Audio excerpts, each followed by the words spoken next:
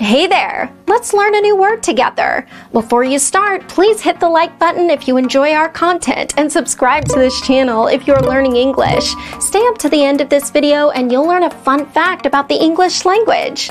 Let's begin. Clarity. Clarity means intelligibility. For example, for the sake of clarity, each of these strategies is dealt with separately. For the sake of clarity, each of these strategies is dealt with separately. Synonyms: lucidity, lucidness, clearness.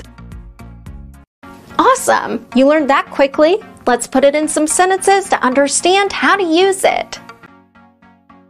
The first exempli. For clarity's sake, let's restate the positions. Now, repeat after me.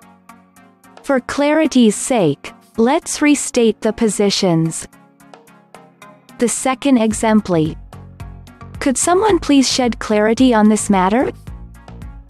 Now, repeat after me. Could someone please shed clarity on this matter? The third exempli. For the sake of clarity, pathways have been simplified. Now, repeat after me. For the sake of clarity, pathways have been simplified. Now let's learn an interesting fact about the English language. Every syllable in English must have a vowel, sound. Not all syllables have consonants. Thank you so much for watching this video up to the very end. If you're not yet subscribed to our channel, hit the subscribe button below.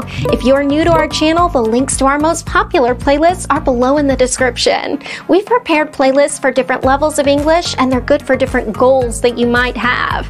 Maybe you want to take an exam, or maybe you want to improve your fluency. So check them out and see you very soon.